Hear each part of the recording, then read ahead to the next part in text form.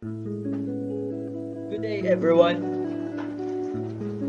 Common adverse effects to anti-cancer drugs. Since most of the drugs acts on the rapidly multiplying cells, they are also toxic to the normal rapidly multiplying cells in bone marrow, epithelial cells of skin, and mucous membranes, lymphoid organs, and gonads.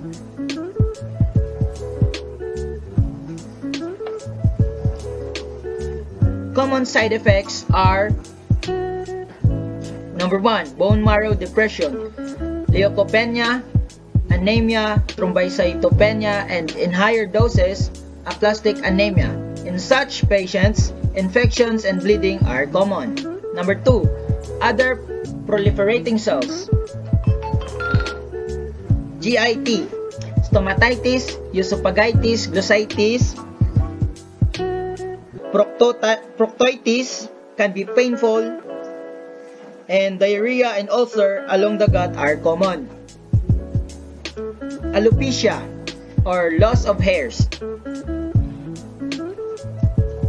Partial to total alopecia is seen.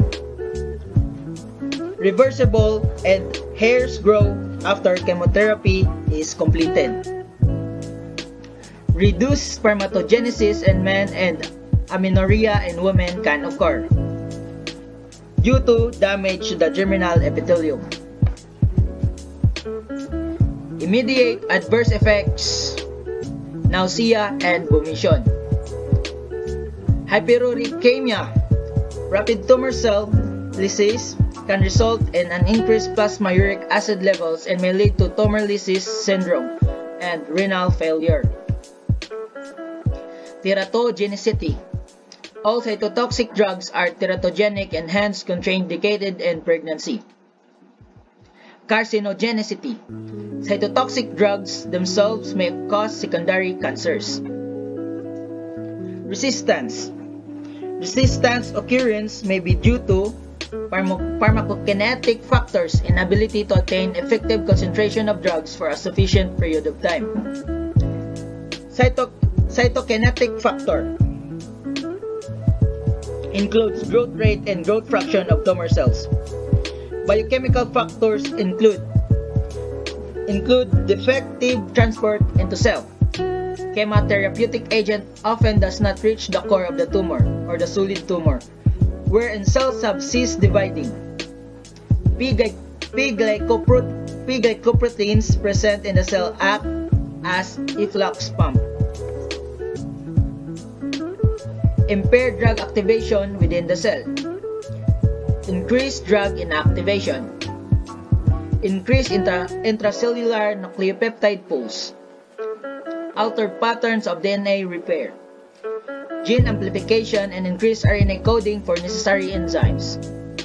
Altered or diminished active sites on target protein. And the last is changes in proliferation rate. Dose. The dose is calculated based on body surface area and expressed as M2. Since chemotherapeutic agents are highly toxic to other normal cells, and certain parameters like BMR, blood volume, cardiac output, and renal function were found to correlate better with BSA, or the body surface area, than body weight. The dose for CTA is expressed in M2. CTA stands for Clinical Trial Application. So the formula: SA and M2 equals Km times 10 to the power of 2/3 over 10 to the power of 4. Km factor based on metabolic rate of each species. So the dog has the metabolic rate of 10.1, while the cat has the metabolic rate of 10.0, WB, weight, and gram. M2 stands for the dose calculated based on body surface area and the dose for CTA, while Km stands for the metabolic rate of the species. And the 10 over 10 to the power of 2/3 over 10 to the power of 4 is already given in the formula.